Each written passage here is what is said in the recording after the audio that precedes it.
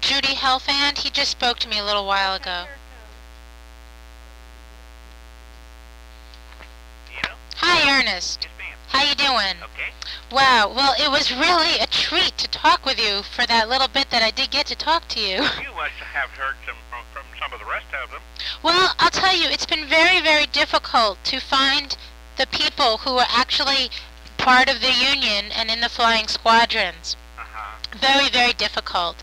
And we've been really wanting to try and talk with people who, you know, who are part of leadership, like your friend, or who are still, you know, young enough to be able and clear enough to be able to talk about this. This Claude Helton, his wife worked in the Parkdale mill.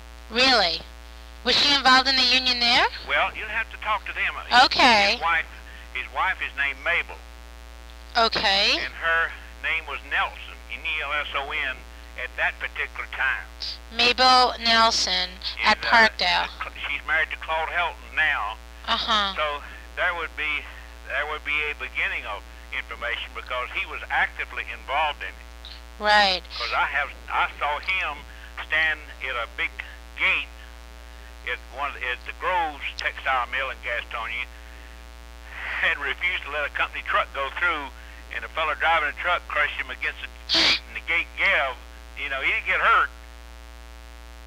That's how fanatical he was about the union. Wow. And of course, you know, all the union people grabbed the truck driver out. Was going to lynch him till the cops come out and drug him back into the mill office. Little things like that, though. That sort of stuff went on the whole 3 or 4 weeks. I see. Now, there was a lot of organizing that went on prior to that strike, wasn't there? Oh yeah, it was the thing to do. Be a union man. Big deal. Now, when did you join? Huh? When did you join up? When did I turn up? No, when did you join up? Did you join? Oh, I had belonged to it. I never paid much attention to it really until they got hysterical and pulled the strike, because it was just something you joined to be with a crowd. Really? It's a social thing. But weren't people frightened to join this? At that particular time, I think the Roosevelt administration had declared it illegal to stop people from joining the union, and they had no fear of it. Do you remember what Roosevelt did when he set up the system of it's still in effect.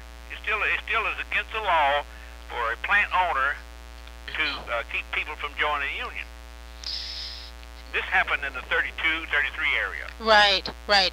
That's when they went on the 8-hour day, right? Yeah. Well, Roosevelt, he set that up too with, of course, you know, the steel workers union. There's a lot of union workers up north. In the South, never had the privilege because they were intimidated by the mill owners. Right. So now what? But all of a sudden, everybody said, "Hey, I'm going to do it," huh? Well, you don't, you know, the local union members, as far as I can remember, had nothing to say about pulling the strike. It was the union bosses that did that. Right. They, it's like sheep following another sheep to the slaughter. I see. It was one of those type situation, I assume. Now, I wasn't that aware. I was not interested that much in the union because my father was anti-union, and he never said anything to us because he was what they call overseer capacity. It was against the law for him to try to stop us, his three oldest sons, from joining. But that must have caused some problems in the house, right? No, but believe it or not, he never was what you call fanatical about it, or redneckish, we used to call it. Uh-huh. He was one of those things, well, you boys do what you want to do, you know, attitude. So what were these meetings like? What were they like? Yeah. Most of them was just like social, having cookouts and what do you call it, box lunches and covered dish suppers and socially, and then they'd have a little business meeting and little things like that. There was never, as far as the meetings I attended, there was nothing fanatical going on. Nobody was getting armed or anything like that. They wasn't bloodthirsty bunch. Right. Now, how did the town respond to these people once they did strike? The newspapers were naturally for the mill owners. Right. The Gastonia Gazette, the Atkins boys owned the Gastonia Gazette, they kept trying to warn the people not join the union, go on strike. It always leads to trouble. And they went on and talked about the time when our sheriff got killed, or deputy. I wonder if it was the sheriff or the deputy. Sheriff Adderholt. Huh? Adderholt? H-O-L-T? No, I think it was, yeah, Adderholt. Well, I don't know about that. We used to call him Sheriff Holt, see. Right, anyway, he was in the forefront of, I think it was called Lowray Mill at that time. Or I don't think it was Firestone, Manville Jinks. That mill changed hands about 3 or 4 times there in 10 or 20 years. It went from Lowray Mill to Manville Jinks to Firestone. That's where the deputy sheriff got killed. And we lived only about 5 or 6 blocks away. We could hear the gunfire. My father took us and went downtown to Gastonia, took us to movie to keep us from seeing or hearing it. And the movies were on a nickel throw at those days. They were silent movies. Now, what happened after the strike was over in Gastonia? Oh, there was a lot of heartache, a lot of tension in the plants where the people who really wanted to work had tried to get back in the plant after they went on strike. There was naturally hard feelings, and it was all the foreman and the supervisor personnel could do to keep them from getting locked in one another, into physical contact. Fights. Yeah. There would have been a lot of fights if the mill owners hadn't organized completely and had a signal whereby if something happened on one floor, all the supervisory personnel would rush to that floor and clear it up right away. Now, did a lot of people lose their jobs after that strike? I don't remember anybody losing their jobs. Really? Not anybody. That's interesting. The union just went completely busted. I mean, it was completely busted. That was it. So you mean it got busted, and what happened? What does busted mean? It didn't exist anymore. They could have organized, but nobody would join it. The union failed the workers, as far as I could tell. That's what had happened. Because they closed up their union hall. The meeting stopped. Mr. Hartman and Mr. Helton, they never did take them back in the plant because they were considered personnel in the supervisor capacity at that time. I see. They call them timekeepers. Right. I think Helton was a timekeeper, like a little bookkeeper of some sort, and that's why he was Secretary Treasurer of the Union. And he went selling insurance for Virginia Life Insurance Company for years after that. So he never went back into the mill? Never, ever went back into that mill. Neither did Mr. Hartman. And Mr. Hartman was the president? Well, I guess you'd say, the union in that area, Gastonia was 100% textile employees. I mean, it was 100 and somebody took one time, it was 108 separate individual cotton mills in the county of Gaston, Gaston. Right. And they all hired from 300 up to 3,000. The Firestone was a 7-story building, and they hired about 3,000 or 4,000 people. At that time, they had 8-hour shifts. Right. So, in the all 3 shifts, they said it was total pretty close to 3,000 people in that plant. No wonder they wanted to organize that mill in 1929. There was so many people there, huh? Yeah. Well, it covered nearly all of West Gastonia. Now, let me ask you a question. The local that you belonged to, that took people from lots of different mills. It wasn't just from one mill, right? 3 mills was 3 plants, which each one of them had, I think each one of them had about 600 each. And that was your local? That was our local, and Mr. Hartman was president of our local. Now, there was another head knocker over him of all the rest of them, like, Central, then one in West, South, East, and North. Right. See, that way, all these local presidents got together, and they was the one that called a strike. I of course, see. They didn't have anything to do with it because the national organization told them to go on strike. Right, exactly. I happen to have a list of some of the names of the local presidents and their secretaries. Yeah. Could I run some of them by you? Oh, yeah. Oh, great. I would not know them now. Okay, I know, but just let's see if any of those jog with your memory, okay? Yeah. Hold on.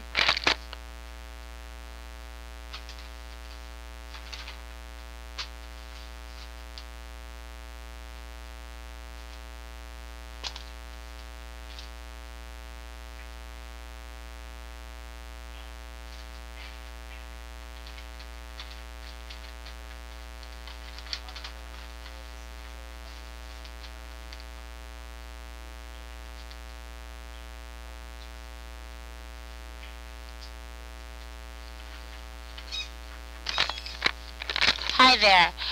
Now let's see. I had for let's see. Where would you be? West Gastonia, huh? West Gastonia? Yeah, well, not for Gastonia. I have a guy named C.J. Galloway. Galloway? Yeah. That was a common name, and there's a big family of them. Really? If you could name a half a dozen, I probably wouldn't know them. Okay. Well, that would just happen to be. That town was clannish. Really? Family after family, 2 and 3 generations, all lived in the same area, the same home. You know, just block after block, it'd be just like all families just about. Right. East Belmont, North Carolina. East Belmont. Right. East Belmont. Well, okay, there was a guy named James Carter, and he was the acting secretary in the East Belmont. Yeah, he was. Did you know him? No. Okay. When he got to be Gastonia city manager. James Carter became city manager? Yes, ma'am. Same guy? Same guy. He was well liked. He's a good organizer, and he was smart. Is he still alive, you think? I don't know. You know, he ended up here in Florida, in Lake Wales, as the city manager of Lake Wales after he fall out of favor with the Gastonia bunch. Wait, he went to Lake Wales, Florida?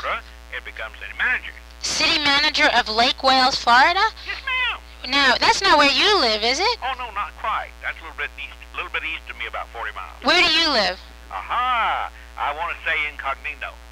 You want to stay incognito? Yeah. You wouldn't let me come visit you? You? Yeah. My wife would hang you. What? Your wife would hang me? Yeah. Why? You sound cute. You sound like you're intelligent, and you're really, I guess you'd classify as a smart cookie. Well, I'll tell you, I'm traveling with a 75-year-old man who's from Winston-Salem.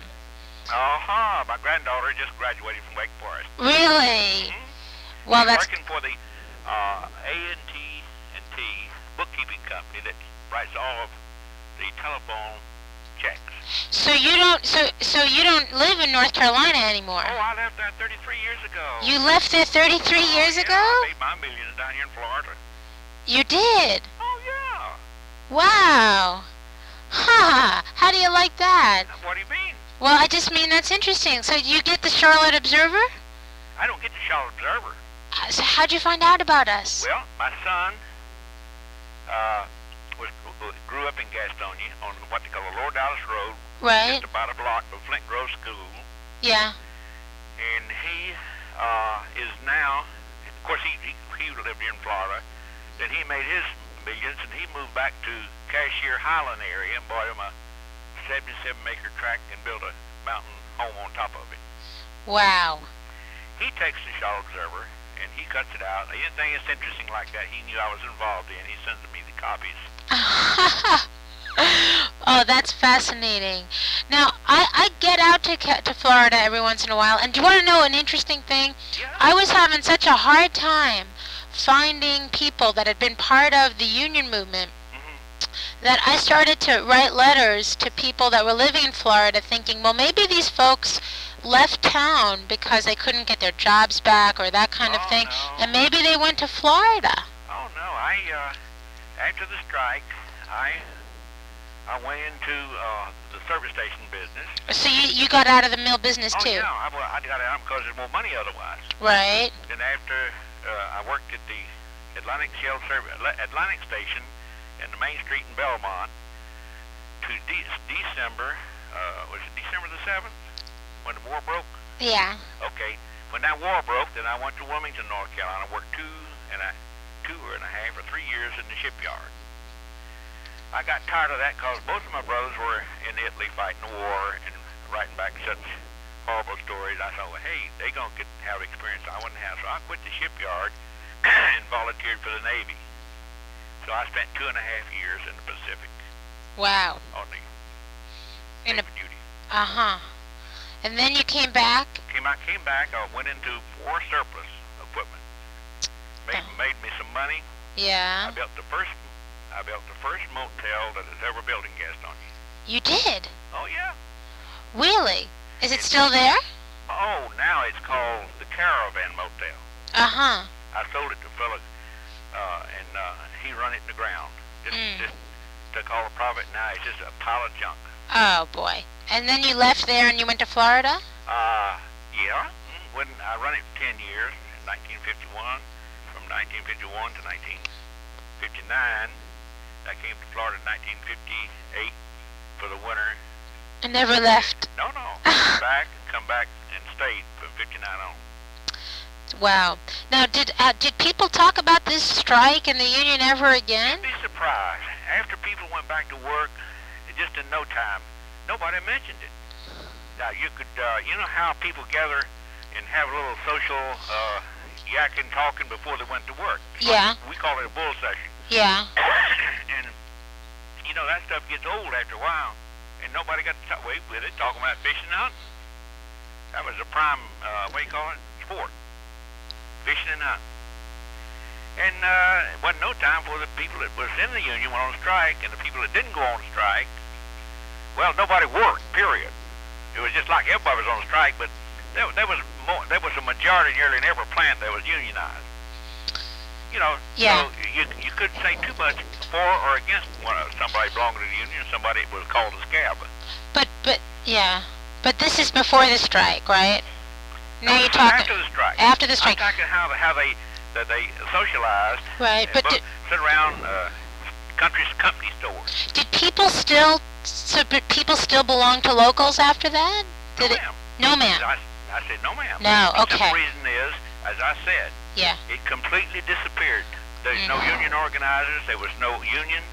In that town, in that county, there was not a sign of any sign, as far as I can tell, about a union.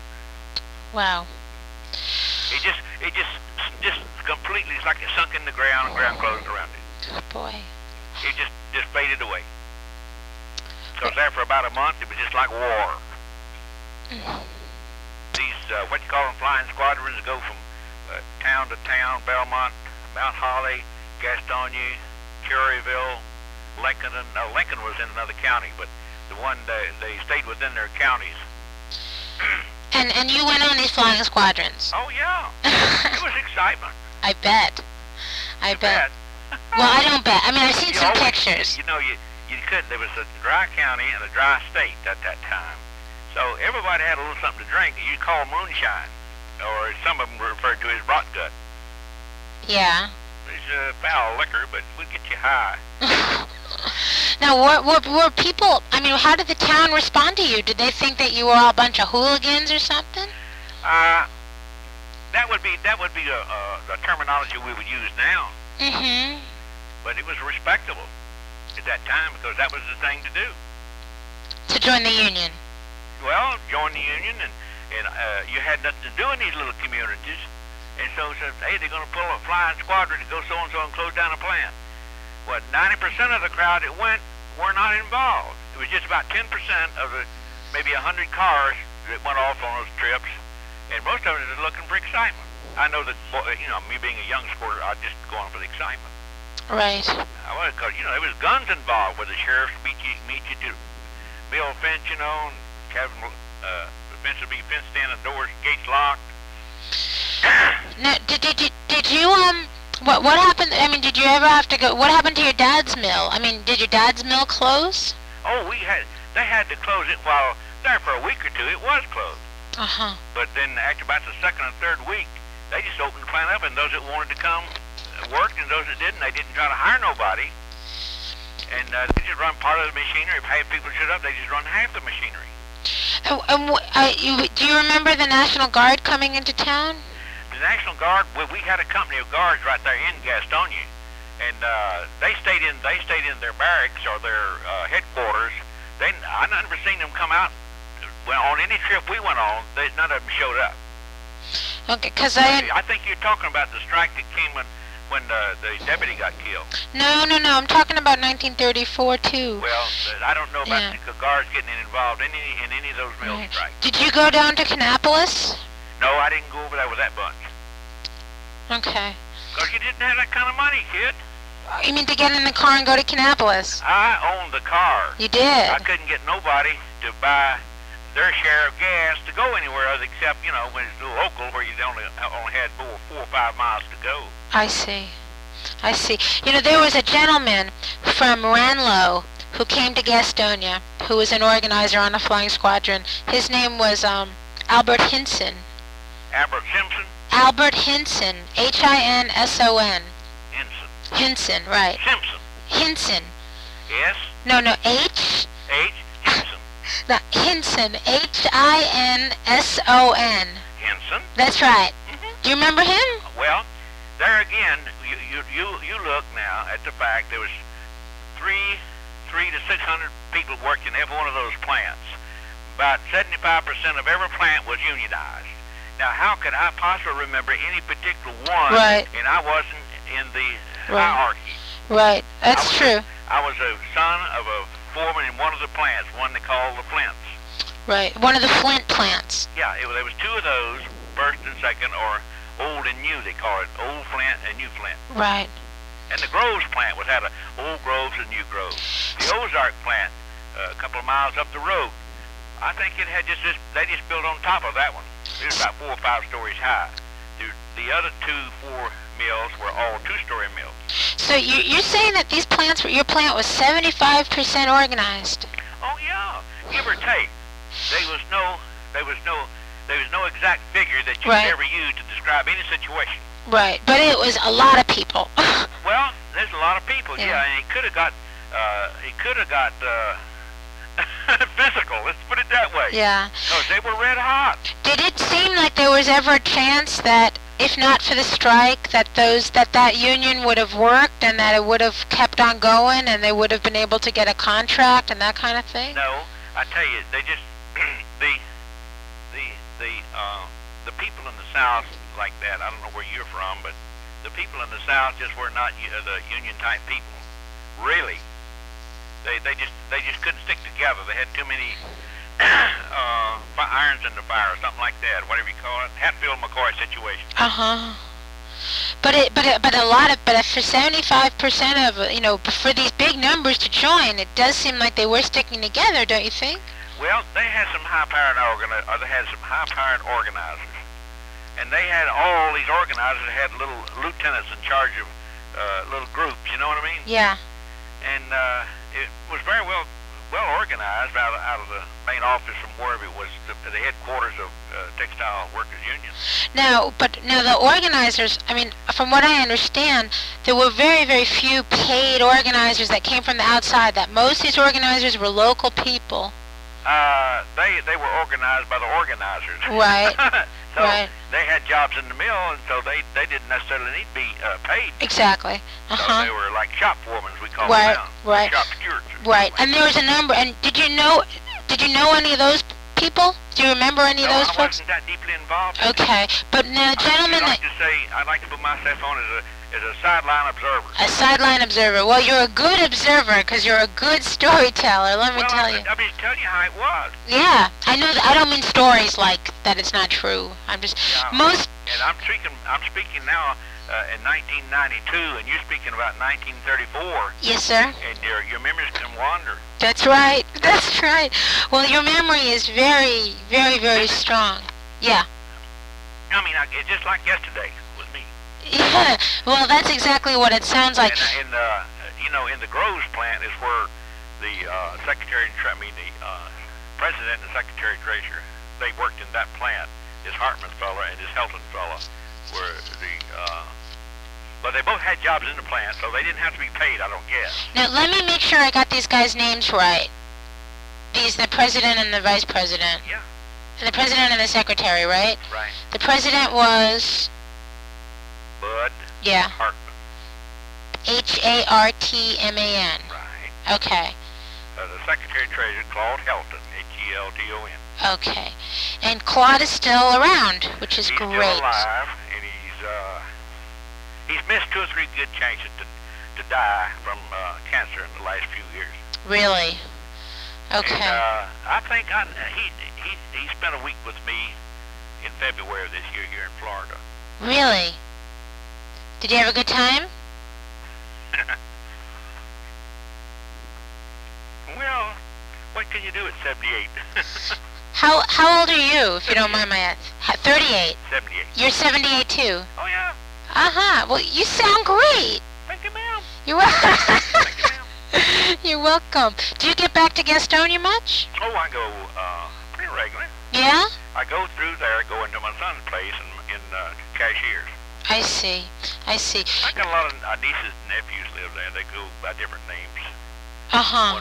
One family in Morgan, my niece married a Morgan fellow. He's on the sheriff's department. Really? Did you know Gastonia, R.J. Stroop? Stroop? Yeah. Well, I think he was a deputy or something like that. He was the secretary of his local 2115. Well, at that time, I think he was at that time. Yeah. He was several different things, even before the union and before after the union. He Yeah. finally ended up being our local deputy on the sheriff's department. Really? I wonder if he's still around. Maybe Claude could help you. Yeah, maybe he could. Another guy. And another party might be able to help you is Bill Ward, W-A-R-D. Who is he? He's Bill Ward. He now owns Ward's Funeral Home in Gastonia. He owns Ward's funeral home. Mm-hmm. He's the same age as Claude and I. Come up, went to school at the same time we did. So he could give you some vivid descriptions of what it was like. Was he worked in that Grove too? Was he in the union too? Well, to tell you the truth about it, I think his father had better control of him than my father had. His father run what in the world? He had about 100 people under him in the Groves plant. I'm getting what? I think he was a spinning room supervisor.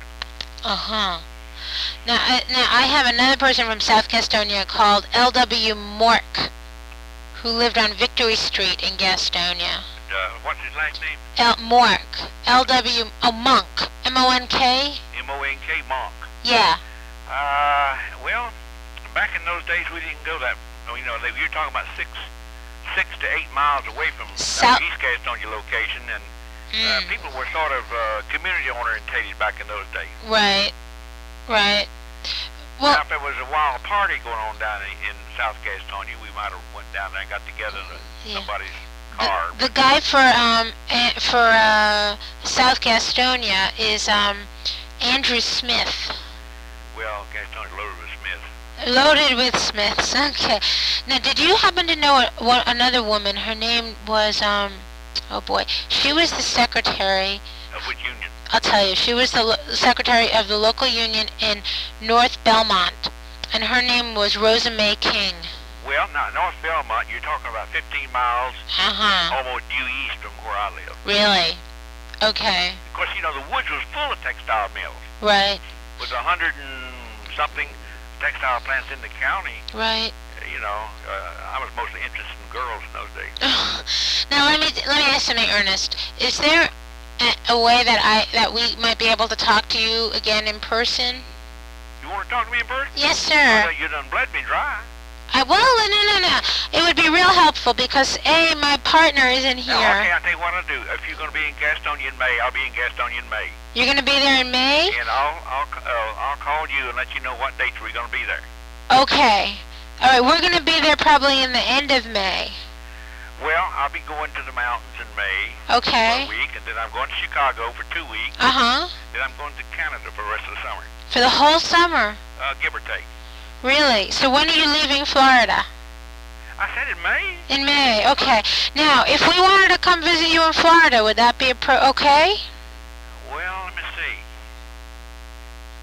What are we going to accomplish? What are we going to accomplish? Yeah, what are we trying to Well, I'll tell you, one of the things that we're trying to do with people, what we have been doing, and it's been pretty rough, which is really why this article was written, aside from people being really interested in what we're doing, like I said, we've had a tough time finding people who were there at the time who are willing to talk about it, and who... I don't know why anybody wouldn't talk about it, because, and I know in Claude's case, he regrets to this day standing in the way of honest people who wanted to work. So is he sorry about having been part of the union too? I imagine so. Really? He says if he had to do over again, he would not do what he did. He was fired up with the union frenzy. Right. And do you think that he would not want to talk to us because he feels rather ashamed of it now? I don't think he's ashamed of it to that extent. Okay. I think that if you were, I say I'm going to be in Gastonia. You come. I have an Airstream travel trailer. I'll be parked inside his front side yard. Okay. And he has built a little. We built two carport. Built one, then he built another one. Built it a little bit longer, and it's an outside patio, covered patio. Uh-huh. We sit there and shoot the bull for hours on end. Okay, so we could hang out with you maybe. You could hang out, yeah. That would be great. In Gastonia, that would be super. And Bill Ward's house is around up the street from his. Okay. And a couple of the others. Okay, that sounds super. So, I know that we were going to try and go like the third week in May. That would cover me. That would cover you? Oh, yeah. Okay, that's great. Okay, between now and then, if I want to drop you a line or something, do you want to give me your address?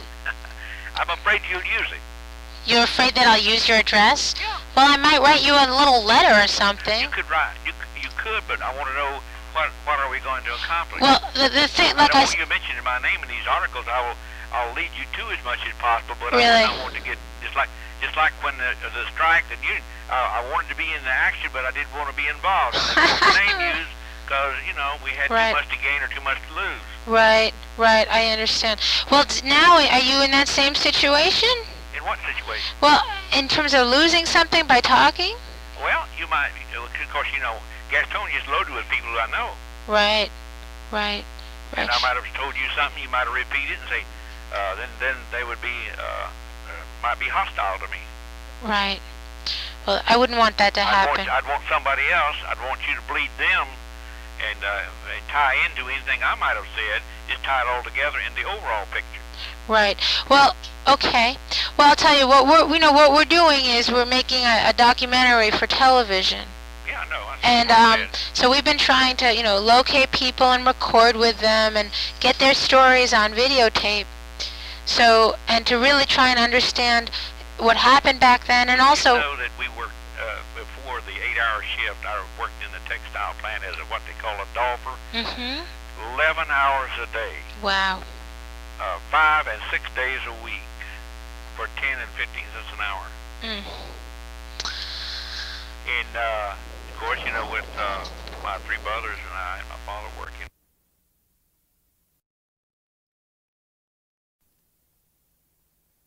Had that, and they didn't have them.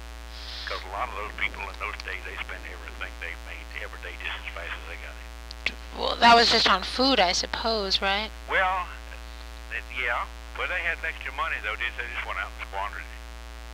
Mm. A lot of people come out of the mountains that never had a thing in the world working those textile plants. And they have a little money. Sometimes they go spend it and let their wife and kids go hungry. We had some of them one time in our block. Man he'd come to the textile plant with 8 children. Got them all jobs in the mill, and then he quit. He lived off of their salary and spent it and drunk it, but yet the kids went hungry. But there weren't that many people like that, were there? No. Take the overall numbers as a whole, there was only maybe 3 or 4, and say in a whole town, that would be classified that, but it was all scandalous, I'm sure. It's that way now, even in different parts of the country. We have them right here in our section that some of them are just no damn good. Mm. Now, this gentleman that you mentioned, that James Carter, who lives in Lake Wales? No, he did live. He died. Oh, he's deceased. Oh, okay. And his wife moved back to Gastonia. I see. You ever hear tell? Well, you would. There was a place called Carter. It was Lake, L-A-K-E, Lake. And he had a swimming area. And he run that for quite a few years after, between the time that, and he got to be some kind of a job in Gastonia. Then he moved on up to city manager is what he was. For quite a number of years. Huh. Well, Gastonia finally, it was all over by then. Nobody thought, you mentioned the strike, a lot of people say, well, what strike? It just never minded it that much. Even though it was really hard, and a hard feelings there for about a month, but in your article you see, people had amnesia about it. They just forgot about it. It just wasn't that important. Do you think they wanted to forget about it? Well, don't you think they would? I mean, I don't, you know, Nobody, I don't know if anybody got killed. Nobody got hurt. Right. They called one another names for 2 or 3 weeks, and then it was over with. But it seems like a lot of the feelings stuck, huh? There was a lot of hard feelings up and down all the scales. We had a split society there. We had the underdogs, which was my crowd. Then you had the middle dogs, and they were the plant superintendents and their families. And then the mill owners, they were the high scale echelons. And did anything ever get resolved between those 3 crowds? No, nothing ever. It's still that way in Gastonia. I just wasn't the kind of person put up with that sort of stuff myself. I wanted to make my own mark. Is that why you left town? No, you just couldn't make no money in Gastonia. Really, real money. If you were a mill worker, for sure. If I was a mill worker, right. You'd be a mill worker, and you'd be on, I call it hand-to-mouth existence all the time. Right. I just wasn't satisfied with that. Sure. Well, I can understand that. Well, my that. brother, older than I, ended up being circulation manager for the Gastonia Gazette. Is he still around? He passed away 10 years ago. Oh. The next brother, Richard, he started off after that was over and went into the Gastonia Gazette as a pressman, running a press. And then they opened up a second newspaper. I forget what name it was, and he became the head man in the press room.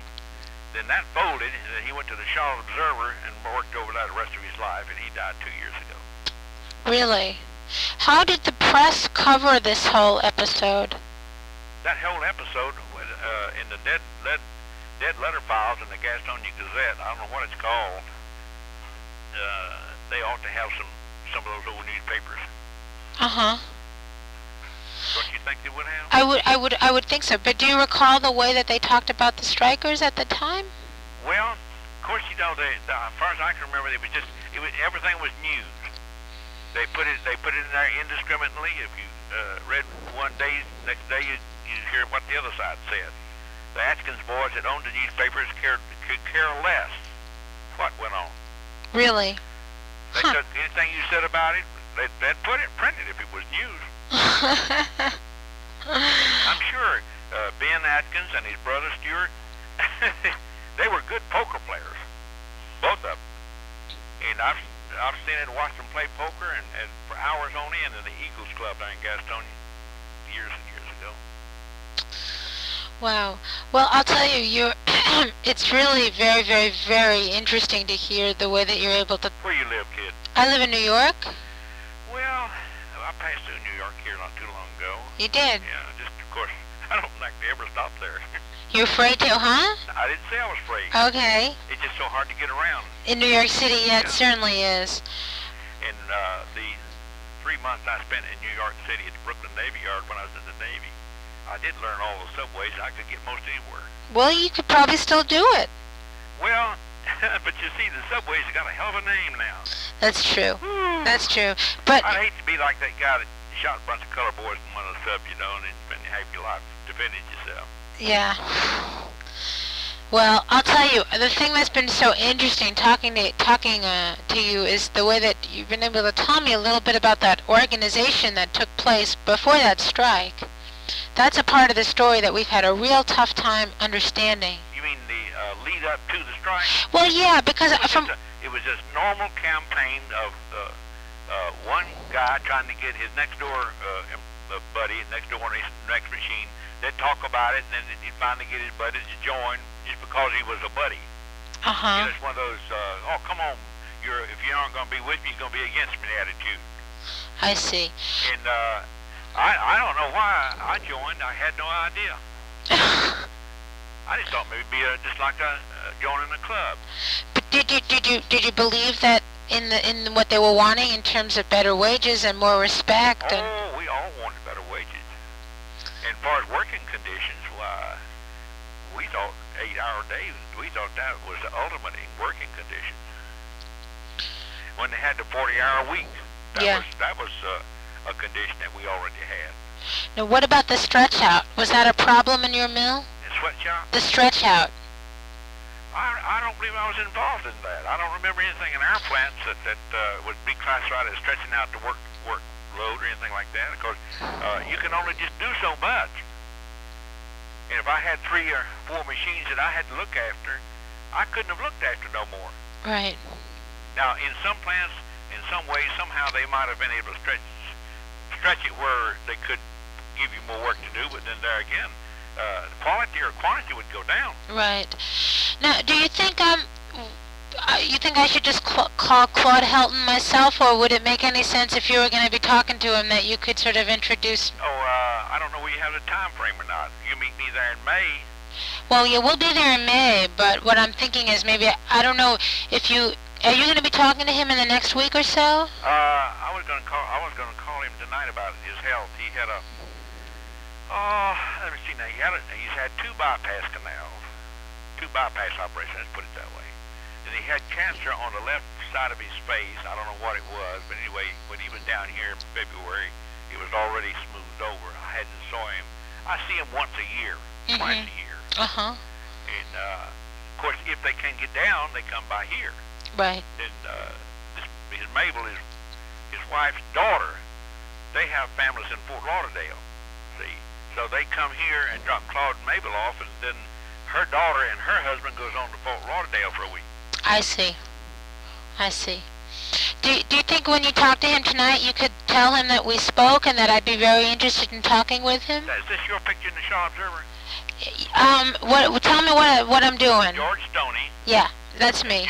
Judith Helfand, that's correct. Yeah. And this is you. Yeah. Well, you're right, nice looking kid. Well, thank you. Right, nice. Looks like you're about 30, 35. I'm 27. Well, I said 30. You're pretty close. I want to be safe. And this gentleman here, he's got a different name you as he. What is he to you? Mr. Stoney? Yeah. We work together. He's my partner. He was my teacher for a long time. And then I graduated, and then we started working together. He's a nice looking old fella too. He is. He'd make a good sugar daddy. Well, he's not a sugar daddy. He's just my partner. I got it out of you. Okay. That's neither here nor there. Excuse me? I see, that's neither here nor That's there. true. That's I've been true. married 4 times. Is that right? 4 times? 4? Well, you're on number 4 now? Oh, I'm on number 4, yeah. Oh boy. How many children? Oh boy. I mean, when you say old girl. Okay. How many children do you have? Just that one. Well, that's enough, isn't it? Yeah. That was enough. Okay. Wow. How many you got? None. You never know. Never you know. never know. That's true. That's true. You never know. Well, maybe someday. Meanwhile, you never can tell. Meanwhile, I'm too busy working on this project. Don't get too busy to enjoy life now, kid. Okay, well, thank right you. Out there in front of you, just grab it. I appreciate that very much. Okay, now, so let me ask you. We'd love to see you in May, and if you could tell Mr. Helton that we would like to talk to him, and that that I'm a nice person and I don't bite, that would be really useful. I don't know. He is very, very active in the same community for 78 years. Yeah. He's also been school superintendent and Sunday school superintendent in the Flint Grove Baptist Church in Gastonia. Really? And he has been president of the Lions Club, secretary treasurer of the Lions Club, very active in club work, and very active in church work. He's been, I don't know what you call it, chairman of the deacons or something. But anyway, he's almost run that church for years. Really? He has been active in the last 4 or 5 years. And as I say, maybe he might want to be incognito, confidential stuff. Right. I'm sure he wouldn't want his picture without you got his permission, of course. Oh, of course. But we would never do anything. I'll tell him tonight. Okay. Yeah, we are just trying to get all sides of the story. And all sides? That's right. You know good and well, there's only one side as far as the mill owner is concerned. Right. Work them like hell and pay them as little as you can.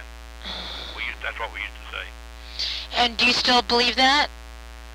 Well, I've been in the business world now, and naturally, when I hire people now, when I owned the motel down not East Gas, well, it was east of Gastonia on 74 going to Charlotte, and it was called the Colony Motel. Yeah. We had sometimes we had 5 maids working. And when I first started, I just called all the motels up and down the highway between Gastonia and Charlotte. What do you pay your maids? You Right. know? And that's how I decided their salary. Right. Now, whether that was too much or too little, it didn't matter to me. I wanted to stay in line with the rest of them. Right.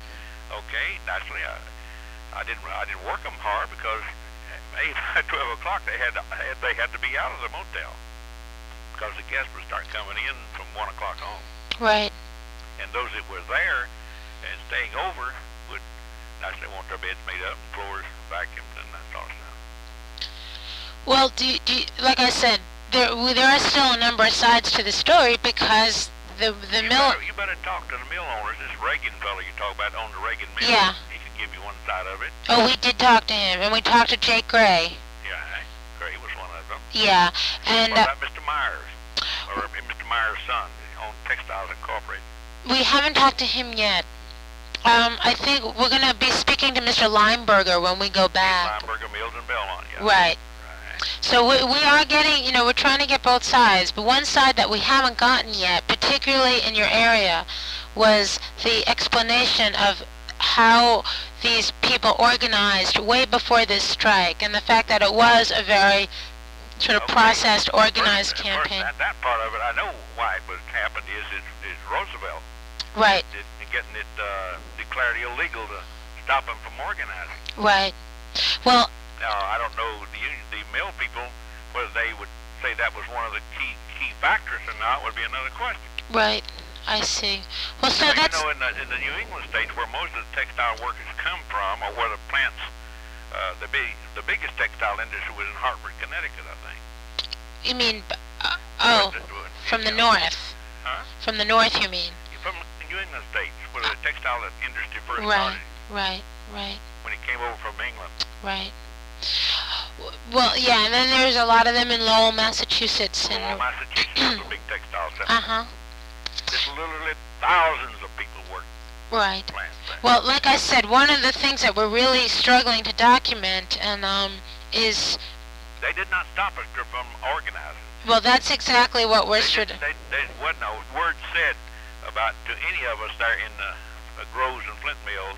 As far as I could tell, the plant managers, the overseers, the boss man, or whatever, I don't think any of them ever tried to stop us from joining the union. Mm-hmm. In any way whatsoever, by threats or otherwise. Right. They just had to take it one thing at a time, the way I look at it.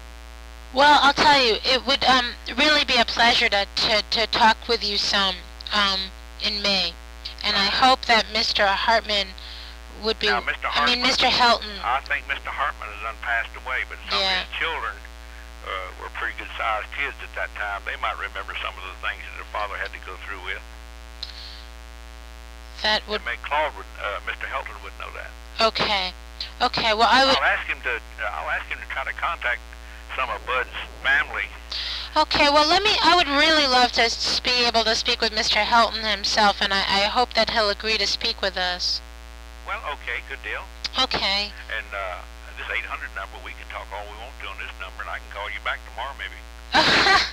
Well, I'll let you know that you're welcome to call him. Okay, that would be wonderful. I would really appreciate that. To get it from his point of view. Right. That would be super. Okay, good deal. Okay, thank you so much, Ernest. Talking to you. Now, if I owe you anything, let me know. I'll send you a check for it. Oh, you don't owe me a thing. Come on. But I would love to have your full name, Ernest. Well, my full name is Ernest B. Gant, G-A-N-T. Ernest B. Gant. There's one of us left in Gastonia. Uh-huh. And he is inactive. He's been retired now for about 5 years. Right. Okay. The family of 6 died out. Nobody took their place. 2 older brothers didn't meet. An older and younger brother had no children. I had 1. I see. No Gants. No Gants. Now, and there's plenty of Gants in a little town called Davison College, Davison, North Carolina. Are those your kinfolk? Oh, they're cousins. The woods is full of them. You throw a rock, you hit Gant or somebody related to a Gant in Davison, North Carolina. That's very funny. So that must be... Do you go back there to visit? Oh, yeah. The family reunion is in Davison. Oh, that must be nice. In May. Oh, that must be great.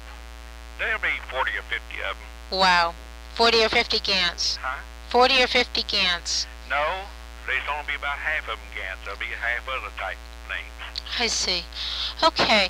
Well, I really... There were 6 girls and 6 boys in the Jim Gant family in Davis, North Carolina. Okay. Well, I certainly look forward to having the opportunity to talk to you again. And I appreciate you calling and telling me about Mr. Helton. The biggest problem that we've had is finding people who had any real kind of structured roles, you know, like Mr. Helton. So they're very important for us to be able to talk with. Now, one thing I want you to know, if you do get Claude Helton talking, is say, now, don't worry about the cost of this phone call. You know, it's your company phone. Exactly. You're trying to get some background and information for a dialogue. Right. And try to get him relaxed. And I think I give you enough of background, his Baptist church work and his Lion Club work, you know, just lead him into a relaxing situation. Okay, that's great. You you should be a talk show host. Why not? Why not? Why not? Why not? Okay. I don't know. I couldn't afford it. You can afford it. No, made too damn much money in real estate down here. Is that right? Oh, yeah. Oh, that's great. Well, I'm glad you're comfortable. That's super. Comfortable. I'm super comfortable. You're super. I just paid $50,000 from a travel trailer the other day. For your... Travel, Airstream travel Wow. trailer. Wow. All aluminum, 34-foot long. You name it, it's got it. Oh, that's great. They took the blonde away and they had to advertise, you know. Uh-huh. I wanted the salesman to put the blonde with it. He said, no, couldn't do that today. That picture's my wife. Well, listen, I hope we talk to you again soon. And Will do. okay. You probably call me or I'll call you tomorrow. Okay, thanks so much. Bye-bye.